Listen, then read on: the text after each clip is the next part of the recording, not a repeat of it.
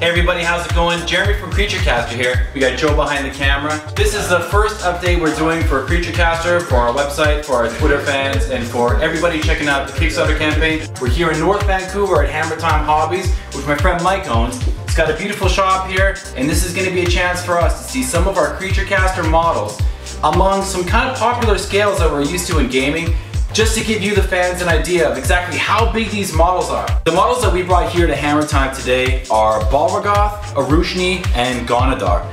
We have an assortment of some Games Workshop figures. We have an assortment of some Malifaux. We're just gonna kind of take you through some of the features of some of these models.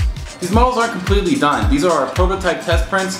The final models are gonna be this exact size, but in these models you're gonna see a little bit of evidence of build artifacts and kind of supports that we have yet to clean up. Arushni is a bit of an exception because, as I said on a couple podcasts, I got super excited about her and I had to paint her. So even though she looks very finished, very beautiful, this actually isn't the final model. The final model gets even better. So as you can see, Gonadar, he's absolutely huge, but he still fits on this 50 by 50 base.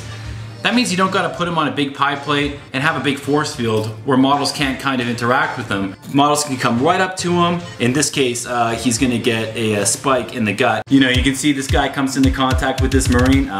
You know, he's just, it just makes that, you know, poor Marine, he's not gonna do much damage there. When this model gets into combat with another unit, you're gonna feel like it's really in combat. With the Arushni, you can see she's very light and very slight, almost kind of insect-like. But she has this solid rock on the bottom, which is solid resin cast, and that's where all the weight goes. So you can see that she's got a really long tipping point, which makes her very playable on a table. It just takes so much to knock her over. She can go right up to units, get right in close. So with Balragoth, we don't have him with his arms right now or with his weapon, but you can see he's really pretty huge. Now his wings are really quite thin, his base is really quite thick. So when he is finally cast in solid resin, his weight will also push him right down into the table. You can fit a 50 by 50 base under here. You could easily put a 60, what is it, millimeter?